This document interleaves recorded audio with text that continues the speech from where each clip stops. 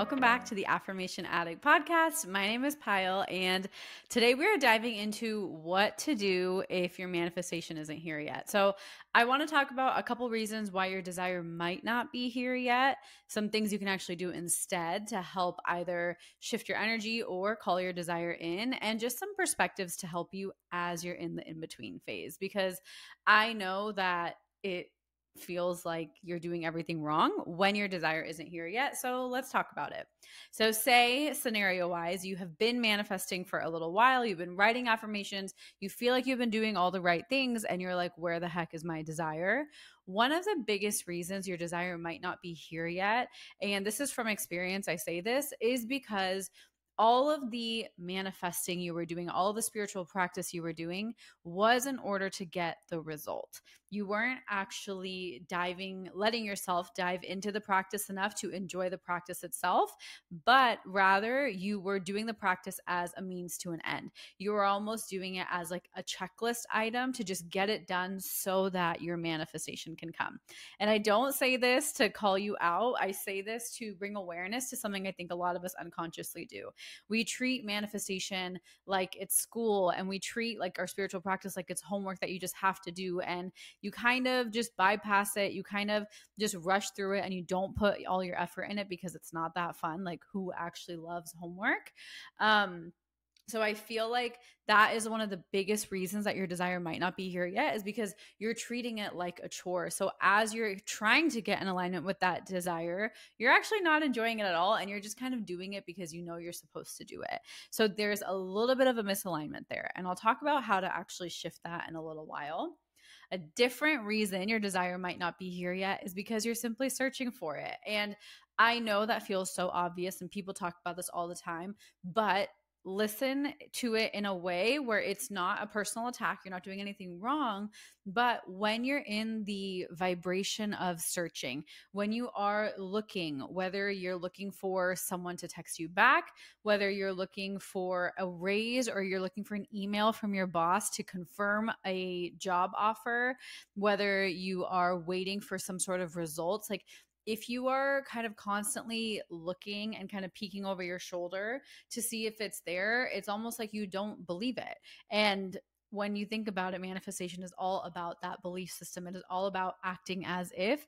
The reason people say that, I know it's easier said than done, but the reason they say to act as if is because when you're in the mode of searching, searching creates more searching. It doesn't create receptivity. It doesn't create your desire. When you're in the current vibration of searching, you're literally just telling the universe, I want to search more. I'm going to search more. You're not actually displaying any trust in yourself, in the process, or the universe. So it's a very mixed signal thing to do. And I know it's natural. I've done this time and time again where I'm manifesting something and I'm searching, I'm checking my numbers, or I'm looking at my email and I keep swiping down, or maybe I'm waiting for a text from someone. And when we're doing that, we're in that state of, I hope it's true. I hope it's true. We're not in a state of, I know it's true and I believe it's true. Those are two very, very different energies. And that is why people always say to detach, because when you detach and you don't care, then your desire can come in because you're not actually searching. Because it's much easier to just completely disassociate than it is to trust and know with certainty that it's coming. So that's why a lot of people suggest detaching. And I think detaching is great. However, it's also hard to do because you just put in all this effort. So another huge reason is because you're in that state of, where is my desire? Once again, if you're like, Pyle, then what do I do if I'm wondering where my desire is? That's why I'm listening to this episode. I'll give you a couple of tips on things you can do instead of looking. And it's a list I come back to often. It's something I do often to help myself as I'm on the journey as well. And another reason your desire might not be here yet is because you actually might not feel like, not that you're not worthy of it, but that it's too good to be true. Sometimes we start manifesting because it feels so dreamy and that vision feels so big. And when it feels too good to be true, once again, it's similar to what I said earlier. You don't fully believe it. It feels out of reach. And if intuitively and internally, like not what you're faking it, internally at your soul, if it feels like it's too good to be true, that means that you're not fully there yet. And there's things you can do to get there. You can totally get to a point where it feels like this is real, this can be mine, but you might just internally be a little bit either it's too good to be true, or I'm scared as to how my life will change because of it. There's upper limits that we like to hit. There's kind of ceilings that we like to break, but there's also upper limits that we hit. And I've actually had a ton of students message me. They're like, I literally manifested it, but I don't feel good. I'm literally scared to lose it now. So there's always little limiting beliefs that might just be kind of in your way to actually either receiving the desire or even enjoying it. So one thing for me I experienced when I was manifesting in my business was if I hit a certain level of success, I wouldn't be able to spend time with my family. I wouldn't have enough time for the people I love and the things I love. So I was unconsciously but subconsciously self-sabotaging. I was not growing because I was too scared to grow, because I was like, what if I lose all that I've just created that I actually like? So I would rather stay comfortable and not get uncomfortable in the unknown.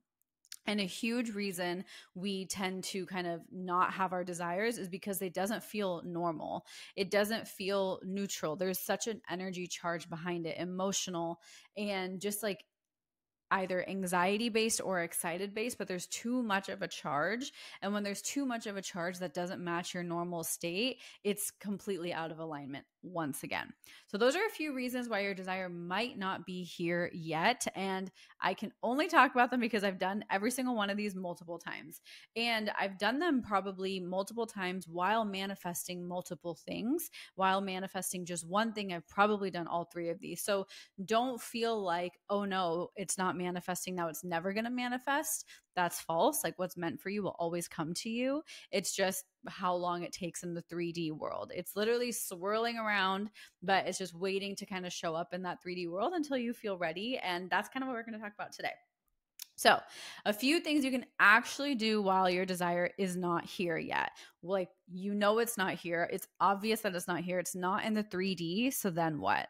One thing that really, really helps me is diving into my spiritual practice, not to call in the desire, but to address the fear of the desire not being here. So, let me kind of explain that. So I think sometimes we dive into a spiritual practice and we're like, okay, I want more money. Let me say some money affirmations. But what I think is even more powerful is when you know that you want money and when it's not here yet, what feelings are coming up? What fears are coming up? What insecurities are showing up? What limiting beliefs are coming up? That is what I focus my spiritual practice on. So, kind of continuing on the money example, say there's a certain amount of money I'm manifesting and it's not here yet. And now I'm scared, or I'm like, where the heck is it? What am I so scared of? Maybe I'm scared I won't be able to pay my rent. Maybe I'm scared that I won't be able to pay a certain bill. Maybe I'm scared that I will be broke or I can't pay off debt. So, whatever those fears are, that's what I do my spiritual practice around. I do my spiritual practice and I kind of dive straight forward into the discomfort, into the things that are really scaring me. So that way I can say, I can actually address what's holding me back and what's scaring me about this desire, and also understand, why do I want this desire so bad? Because sometimes we have a blanket statement, right? We want money, we want a soulmate, we want a home, but our unique why is so randomly specific to us that it takes layers and layers of just self-reflection and asking yourself the right questions and letting yourself be honest about why you want that, to really address what it is that the desire represents to you. For many people, money represents freedom, but like freedom in what? Freedom in what sense? And what is like that super particular vision, whether it's a picture you have in your head or an idea or a feeling that you have? What is that super specific vision, right? So for this money, maybe your vision is paying off this bill and getting debt free so that you can take a family trip to Italy. You know, like it might be such a specific, long winded answer, but when you can finally admit that to yourself, there creates a lot more freedom. So, one of the biggest tips is, when, just kind of to wrap it up, things you can actually do is dive right back into your spiritual practice, but don't focus on the desire. Focus on why you want the desire and what scares you about not having the desire. if you're talking about a soulmate, if you're scared that this guy isn't texting you back, or you haven't heard back and you're in no contact, or you're getting ghosted, or that you broke up, you're in heartbreak, what scares you about that? If you're scared of being alone, if you're scared that you're not loved, focus your spiritual practice on that. Focus your spiritual practice on, what am I scared of with being alone? Do I just not like myself? Oh, let me focus my spiritual practice on actually creating love for myself. Or am I scared that I'm not lovable? What do I think is not lovable about me? Am I just judging myself? So get super, super intentional about what it is that it scares you so much that if this desire doesn't come in, because you'll really start to understand, and you're going to clear some of these limiting beliefs that might be in the way of your desire coming. So it's kind of a win-win. Another thing you can do if your desire isn't here yet is allow yourself to remember that your current reality, because our current reality is usually what really messes with our head, because you're like, I've done all this manifestation work. Where's my desire now? Realizing that your current reality is just one representation of things. There are so many other realities. There are so many other dimensions. And this might be too woo-woo for you. If you don't like it, just ignore this part. But remembering that your current reality was created from a past version of you. So all of the work that you're doing right now, it's actually going to shift your future. And remembering that there is a little bit of a buffer time in our 3D world. And the 5D things happen instantly. But in the 3D, there's a little bit of a buffer. And if you're someone who tends to use your current world as an indicator to how you feel, to what's true, to what's not true, and like your current world is your only reality, this will take a little bit of time to shift and to kind of broaden your perspective. And then instead of kind of looking at your 3D and being like, well, it's not here, so it's not working, don't jump to that conclusion. Say, it's not here in the 3D yet, but it is real in my head. It is happening in my mind. It is happening in my visions. It is happening in a different dimension, in a parallel universe, or in the dreamscape. Whatever kind of theories resonate with you, remind yourself that your current reality, you created this maybe a week ago, maybe yesterday, but your current reality wasn't created from the thoughts that you're thinking right now. There's a little bit of a buffer time. So from a logical perspective, remember and kind of give yourself a little bit of peace to help you with that buffer time, and say, okay, you know what?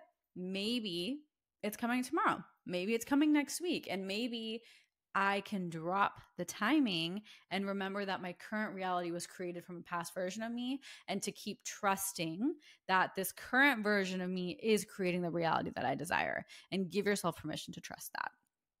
Another thing you can do to kind of solidify these beliefs, right? We were talking about acting as if. I was talking about how do you make it feel real? And one of the biggest things I like to do to make it feel real, it's a quick exercise I do, is I journal on it. I grab my journal because I think it's hard to sometimes visualize. Like people say, visualize what the scenario is. If you can visualize, go ahead. But if you struggle with visualizing, this is a really good way to do it, is imagine that you're watching your life as a movie and the manifestation has just arrived. What is it like? And just map out and write like a page in your journal as if you're telling a story about how the manifestation arrived. Now, when you're doing this, don't kind of stick to the fact that this is how it has to happen. More so focus on and realize like, oh my gosh, it is here. How exciting. And notice the little sensations and the feelings that come up. That's really what you're trying to tap into, to remind yourself how good it can feel, and remind yourself that there is possibilities of it being in a totally different way, maybe in an even better way. And maybe the manifestation itself is what you're thinking is a little bit too logical, and maybe it's something that you couldn't even imagine and it's significantly better. And just an honest perspective that might help you. There is very few things in my life that I have like specifically, and I'm putting this in air quotes, correctly manifested.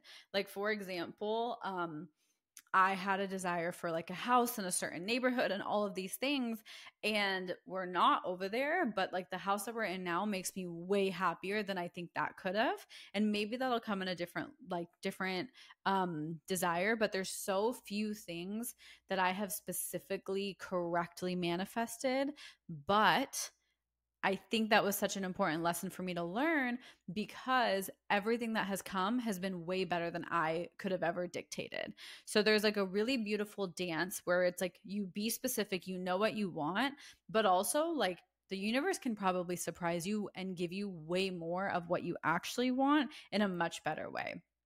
So for example, like when meeting Tom, right? I knew I always wanted my parents and my in-laws to like be really close. Something just I've always wanted that.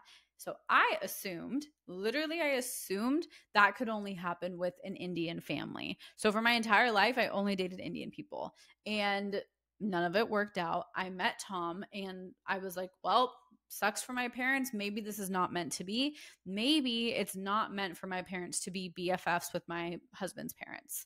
And I was so wrong, where it's like, one, I was wrong about the Indian guy. I was correct that the true desire was that I wanted my parents and my husband's parents to be friends and to be really close friends and get along. But I was wrong in how that unfolded. I was wrong in assuming that it needed to be an Indian family. I was totally wrong with that.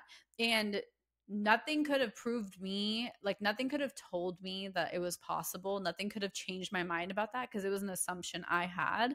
So the only way I could have gone with it was falling enough in love with Tom and being like, well, maybe I'm not meant to have that. And I was okay with that in that moment, but then the desire still came. So it's kind of interesting how things work out like that because sometimes we have these such strong attachments to exactly what our desire is. And the root of your desire is true, but sometimes we have these like subtle implications and assumptions that we pop on top of our desires that are actually unnecessary details. So, like, I had a desire of my family and my husband's family being besties, but I added personally, unconsciously, totally subconsciously. I would never have known this in the moment. I only can see this after the fact. But now, with that awareness, I'm able to let go of a lot of my specifications in other manifestations because I was wrong in assuming that could only happen if they're Indian. That was my personal belief and limiting belief, honestly. So, I limited myself throughout that time. And another example is like my business. I had a plan that my business was going to be in the fashion industry for the longest time. And then I was like, oh, wait, I want to go into spirituality. So it's like I knew I wanted my own business, but I was a little bit assuming on the industry I wanted my business in. And it's not wrong, but it's realizing that sometimes we don't actually know what's best for us consciously because we can't fathom it. We have different layers and limiting beliefs that kind of push out some of our best case scenarios. So sometimes you might not know exactly what you want. And so if your 3D looks like you don't want it, it actually is probably rearranging itself exactly for what you want. However, if you get too stuck in being like, my 3D sucks, my manifestation isn't here, your manifestation can't come in on that same energy. So, a perspective that really helps me is okay, my 3D doesn't look exactly how I had imagined. Maybe there's something planned that I don't fully understand yet. And even though it makes me uncomfortable, acknowledge your discomfort. I'm going to focus in on what it is that I desire and give myself a scenario to re-tap into the energy and let it play out how it is. So it's like playing those little small mind games with yourself to adjust your energy and not get way too caught up in your 3D because it is normal. Like, we have these assumptions, and when you're in it, you don't know what's the true desire and you don't know what's like a little implication. It's so easy to see it after the fact, but while you're in it, it can be really hard to discern that sometimes. So, writing out these different scenarios, and you can do this as a journaling prompt every day, is write out different scenarios of how your manifestation is coming in, what it looks like, what it feels like, and what your life is with it. And let that be an opportunity for you to open up to new potential and possibilities. And that'll also create belief in kind of the uncertainty of it all. And another thing you can do, and this is kind of a new thing I've been playing with, that I've been really, really called to talk more about, is realizing that their manifestation is a masculine process and a feminine process. And I think we have the masculine part pretty nailed, right? You do your spiritual practice, you feel your feelings, like you do all of that stuff. Like, we have like this kind of overall structure, like manifestation as a lifestyle. is that kind of structure of masculinity. But then there's this feminine side, this feminine energy. There's a masculine energy of like, I'm doing my spiritual practice so my desire can come in, so my vibration can match my desire's vibration. But then there's this feminine energy where it's like that receptor receiving energy, and that energy of I actually don't have to do, I'm allowed to be. I'm not saying don't do a spiritual practice. I'm saying embody the spiritual practice, embody the energy of surrendering, embody your emotions and feel and be, and don't allow yourself to feel like you have to make your manifestation happen. Like, how can you flip the script and be like, my manifestation can't help but come to me? My manifestation is so attracted to me that it is literally magnetizing itself towards me. How do you flip that script and get into the feminine energy and tap into the energy of receiving? Because I think when we're in that more masculine energy of manifestation, which I think we need both, I think there's a beautiful balance. And for each desire, for each person, it is so unique. So you have to really feel like, am I feeling like I'm searching and chasing? Or now am I stepping into, okay, I'm in that receptive mode. My manifestation is literally allowed to come to me. And notice, like, have you tapped into the feminine side of this desire at all or no? And allowing yourself to receive. And I actually have like this 3-step process where it's like, state why you want your desire, manage your energy, receive your desire. And that third step is all about tapping into your feminine energy of receptivity. And I am personally working on how to articulate for you to tap into your feminine energy. I'm trying to create like some tools and affirmations and stuff around feminine energy to kind of help you get to that point, but allowing yourself to realize, and even just a quick affirmation that says, I allow myself to receive my desire. I am in the receiving mode. My energy is receptive. My desires are literally flowing towards me. And those can be just some affirmations that you say to yourself. And what makes you feel feminine? Maybe be more in your body, move your body more, spend more time just off screens and off doing and just more being and living your life.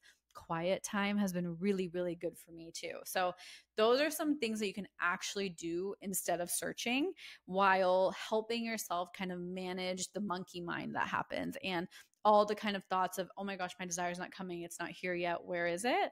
These can kind of help you out. So I hope this episode was helpful. If you need more help managing your energy through the entire manifestation process, check out all of my tools. Like, my entire purpose is to help you feel better as you manifest, and as a result of that, become a better manifester and make manifestation second nature for you. So check out my tools. I have a ton of free stuff like the podcast, my quiz, but then I also have a lot of offerings that are pretty low ticket. So my membership, as well as my step-by-step guide. So explore.